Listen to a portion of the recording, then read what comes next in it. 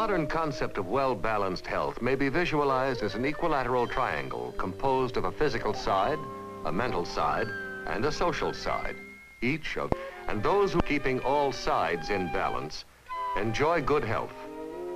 But how does one maintain this balance when driven by pressures of our mind? Push, push, rush, rush, drive, drive, go. Push, push, rush, rush, drive, drive, go. Start your day with mounting tension. Watch the clock with apprehension. Off your seat, on your feet. Have to hurry up and meet stresses and strains. To maintain your social status, buy a status apparatus. Bigger car, there you are. Show them how you're going far. Stresses and strains. Never mind your ills, tranquilize with pills. Give yourself an ulcer over worry over bills. Take a few belts, smoke up a storm. Be an individual, but try to conform. Don't lose sight of your ambition, get ahead of competition. Be obsessed, be the best, haven't any time to rest. Some things breathing down your neck, it takes a great deal of pains and lots of stresses and strains to make a perfect nervous wreck. Unfortunately, anything that affects the mental side of health can also affect the other sides, and eventually the whole triangle. For a better understanding of how this comes about, let us first look at the animals, for man is, after all, an animal too. All animals encounter stresses of various kinds as a normal part of their lives. These may arise from the prospect of losing territory or living space to another species, the need to defend shelter, protect the young, or even having to compete for a mate. Obviously, the greatest stress is a threat to life itself, but for this, nature has provided every animal with certain protective responses, one of the most important of which is the fear instinct. Here's how it works. The moment an animal recognizes danger, the fear instinct instantly calls up every resource of its body, one of two ways to assure survival: fight or flight. In either case, action is taken and surplus energy is used up. When the danger has passed, the animal settles back to normal, quite as if nothing had happened. The fear instinct has done its job, and there are no harmful after effects. Scientists believe that the same protective responses exist in the human animal, arising from an area of the brain called the diencephalon. It's quite as if the fear instinct of our forefathers still lives there, ready to push the panic button.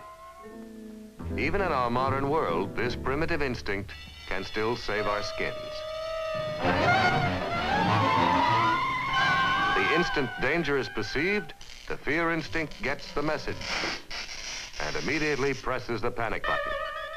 In a flash, the total resources of the body are mobilized. Breathing is faster and deeper, and the lungs, by their increased activity, supply more life-giving oxygen to the bloodstream. The liver, one of whose functions is to serve as a storehouse for blood sugar, now releases large amounts of it into the bloodstream for extra energy. The adrenal glands also step up production, pouring out more of their secretion to stimulate the heart muscle, which in turn reacts with a higher rate of pumping. In the digestive organs, certain arteries constrict, decreasing the supply of blood in this region. This makes more blood available to the muscles for fight or flight. And all this happens within a split second. Like any animal, man has, in this case, used up his supercharge of energy in escaping disaster, plus letting steam. Now he should be able to proceed without any harmful after effects. But unlike other animals, man has more than instinct. He has a superior intellect and a brilliant creative imagination. Unfortunately, this imagination can create unreal dangers and give rise to unnecessary stresses and strains. Take the case of a well-prepared student under pressure. Guess I got it. Yeah. What answers are wrong? Oh, boy. I'm not going to graduate. That means no college, and I won't get the job I want. I'll be a bust, a failure. I might not even have a car. This imagined threat instantly alerts the fear instinct, just as if the danger was real. In this case, the danger was not only imaginary, but short-lived, and tension was relaxed. But now let us see what can happen if fear, aroused by imaginary dangers, continues over a prolonged period. Good morning, J.G. Huh? His boss was merely preoccupied at the moment. Uh-oh. Something's up. He's mad at me.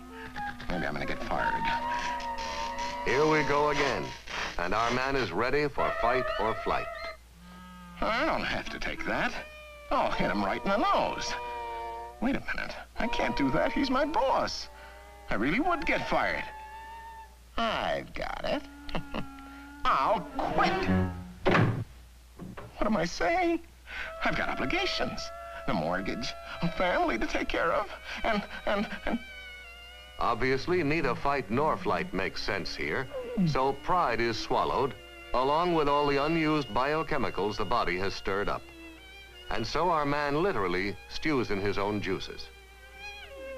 Now, if this stressful state of mind based on self-generated fear is carried over into the time for relaxing, it may produce undesirable results. It can destroy rest, interrupt the body's normal rebuilding processes. But even worse, it can bring on a nightmare of psychosomatic ills, meaning ills induced in the body by the mind. For instance, if the arteries in the stomach stay constricted because of a continuous state of alarm, the top layer of the stomach wall will be starved for oxygen.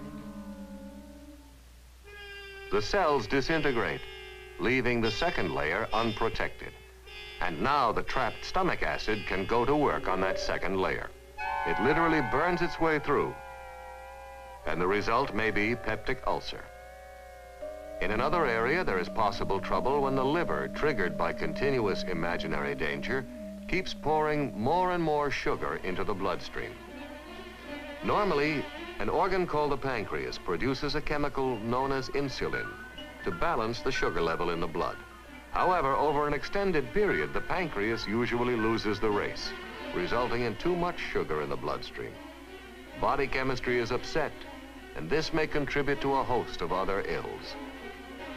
The list of self-inflicted tortures is endless, but they do have one end in common. All sides of health can be seriously impaired if fear is constantly aroused unnecessarily. But if this life-saving instinct is permitted to relax when there is no real danger, the body can function as it should. After all, most problems, real or imaginary, are soon resolved, and many situations we first believed to be threatening turn out to be purely imaginary anyway. Good morning, J.G. Huh? Yeah. Oh, good morning, Harvey, my boy. In the triangle of health, using plain common sense is the easiest way to minimize the normal stresses and strains of life and keep all sides in balance. The health of man is like an equilateral triangle, completely dependent on the length and strength of each side.